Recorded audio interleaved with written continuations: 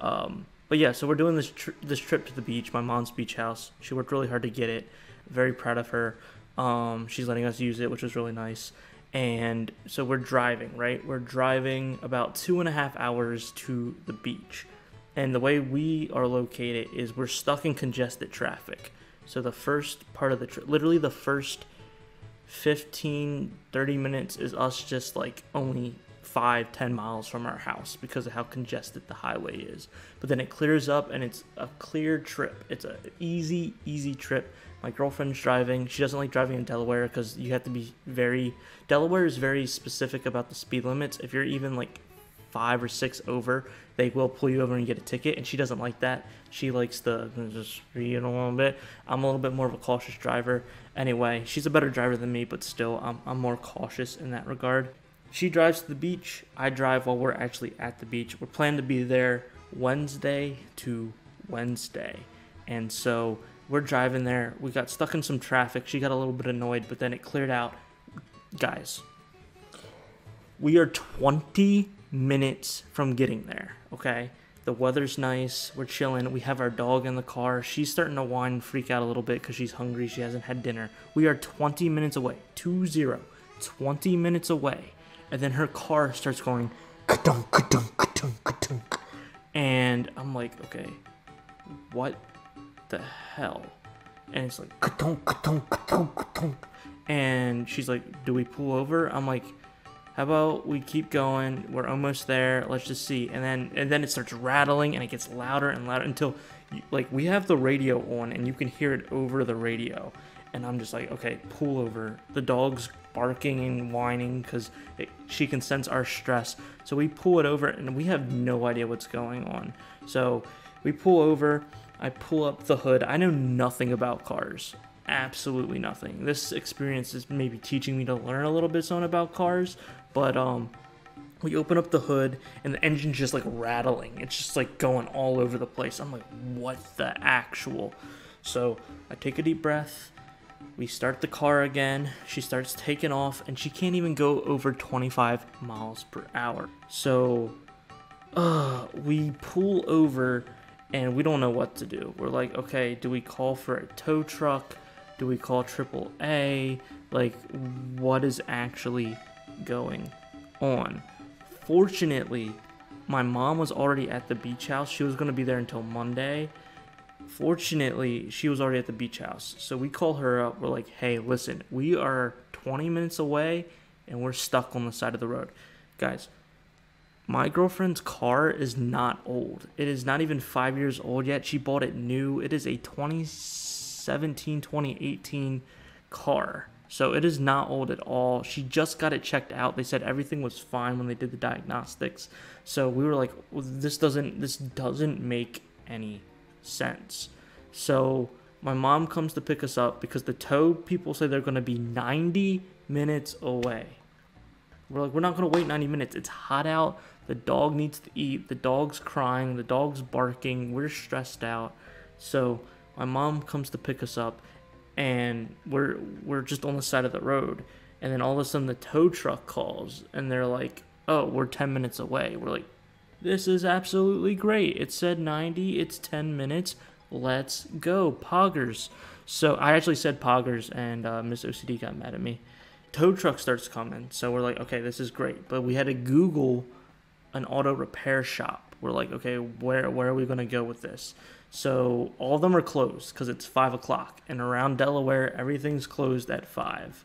So they take it to a auto shop. So she has insurance, and they were able to tow it for free. So that was really good. They towed it to an auto repair shop that was closed, and they were going to give them all the information so that way they can check it out in the morning. All right? So we're like, okay, hopefully it's nothing too crazy.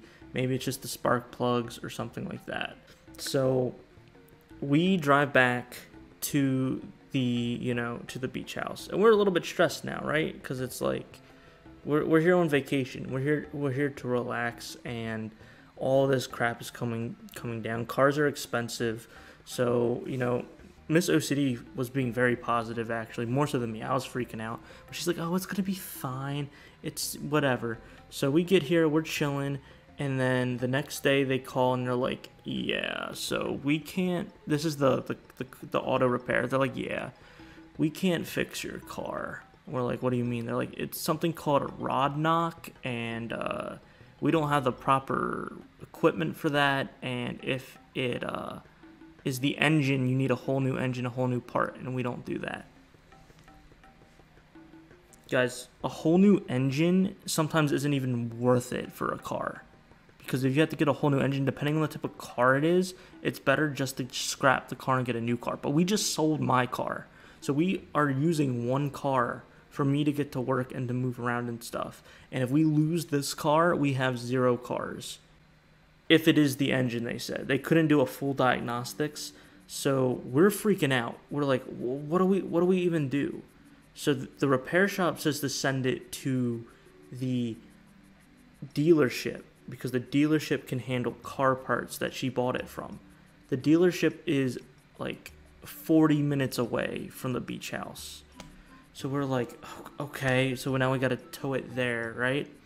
So she calls them and they're like, we can look at it, but if it's the engine, it is going to take 2 to 3 weeks to get the parts.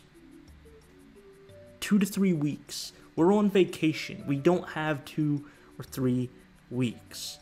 So we're like, what the actual fuck are we going to do? Because we're here till Wednesday. Fortunately, my mom was there. My mom was not at the beach house. I can't even imagine what we would be doing. The vacation would have been ruined because we've been using her car to go around and do stuff. Anyway, let alone get home. So, anyway, fortunately, my mom has AAA. For those of you that don't know, AAA is like a car insurance, and they have this like premium membership thing that she's a part of, and they were able to say that they could tow our car, my girlfriend's car, from Delaware all the way back to Maryland, close to where we live, to then check it out and let us know what's going to happen. So we don't know yet. We don't know if it's something that's very like normal that we can fix, or if it's the whole engine that needs to get fucking taken out and replaced. But the thing is, 1, the car is so new, this shouldn't happen. 2, her dealership told her that when they ran the diagnostics that everything was fine.